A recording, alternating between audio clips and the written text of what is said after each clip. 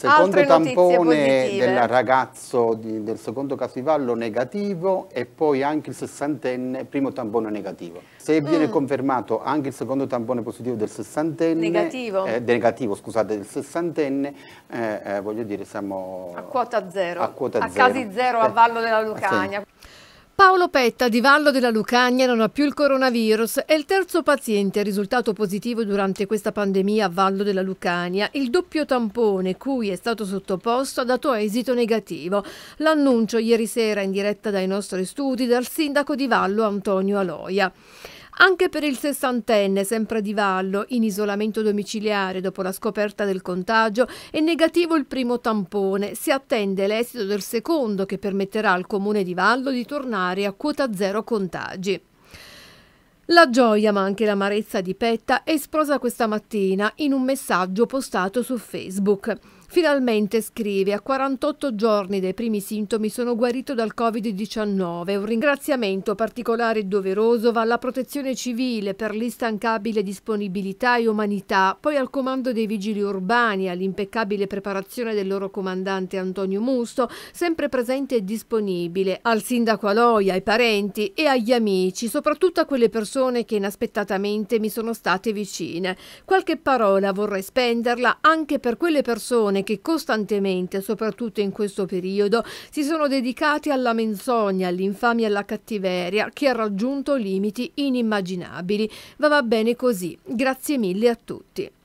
Queste dunque le parole di Paolo Petta. La sua guarigione è una buona notizia per il centro cilentano che ha registrato 4 casi di coronavirus dall'inizio dell'emergenza. Tra le persone guarite anche Antonella Scarpa, la mamma di Vallo contagiata dalla pediatra in servizio a Pollica. Ebbene, ai nostri microfoni la sua testimonianza. Il momento più difficile sicuramente è legato ad un sintomo particolare di tutta la vicenda. E ho iniziato a sentirmi poco bene, un po' la stanchezza, un po' la tristezza, perché poi non avendo i miei cari vicino, avendo solo mio marito e mia figlia, non avendo un sostegno da parte di nessuno, insomma ho sentito un po' la stanchezza e mi sono lasciata andare.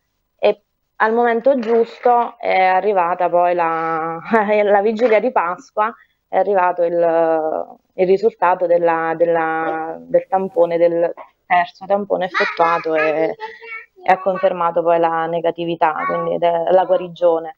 Però i giorni prima di quello sono stati duri, sono stati molto molto duri. Allora, a chi ancora deve superare questo momento, ce ne sono purtroppo tanti sul nostro territorio, non nel Cilento in modo particolare, ma comunque sul territorio salernitano. Quali sono le tue parole, Antonella?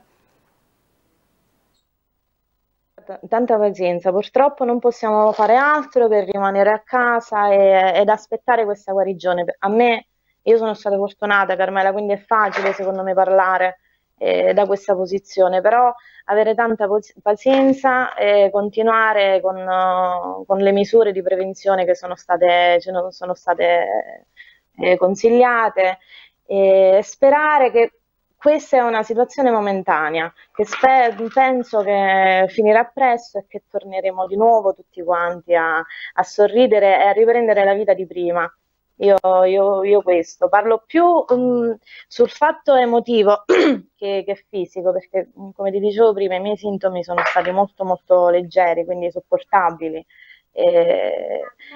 Quindi la speranza è questa, la speranza è che riusciremo tutti quanti a superare questa cosa. Io da contagiata, ma anche gli altri che stanno subendo le stesse restrizioni mie, le stesse paure, è questo. Allora, ti faccio salutare dal sindaco, diceva brava sulle tue ultime parole. Sindaco, Antonella ha detto io sono stata fortunata. Sì, è vero. Antonella, buonasera, ciao, grazie per come hai resistito, perché bisogna resistere. E poi giustamente quello che hai detto, la pazienza e la tenacia è importante è stata questa. Brava realmente. Grazie di tutto quello che ci hai donato anche in questi giorni di malattia. È un esempio. No, ma grazie a voi tutti. io non lo dimenticherò, sul serio non lo dimentico, perché poi quando si sta male e avere delle persone vicino penso me lo ricorderò per tutta la vita, quindi un abbraccio forte. vi ho nel cuore.